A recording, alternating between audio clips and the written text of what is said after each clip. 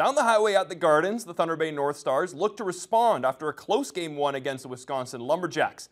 In Game 2, the Stars tried to put the axe in the coffin of the Lumberjacks season. Joe Sadowski has the story.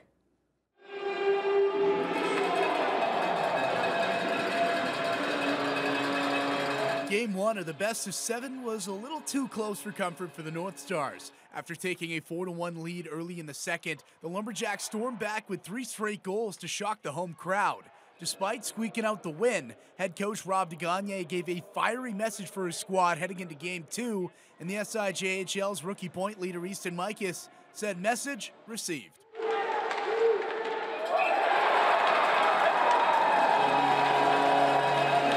Easton Mikas notches his second goal of the playoffs 19 seconds into the opening period, and the Stars hop out to the early lead.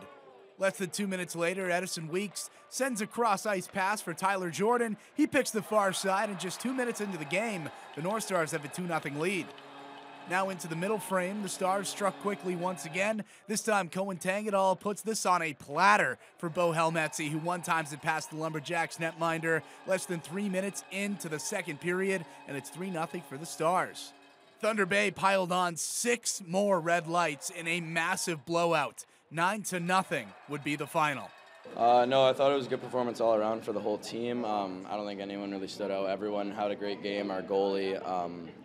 It was a great team effort overall, and that's what led us to our success.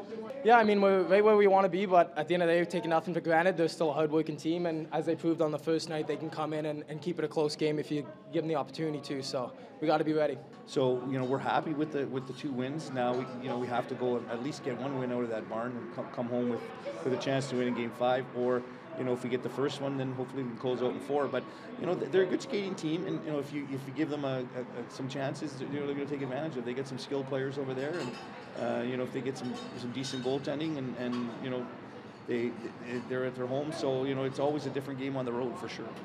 The Stars have a chance to take a 3-0 series lead on Monday night as they head to Wisconsin for Games 3 and 4 of the series. Joe Sadowski, TBT Sports.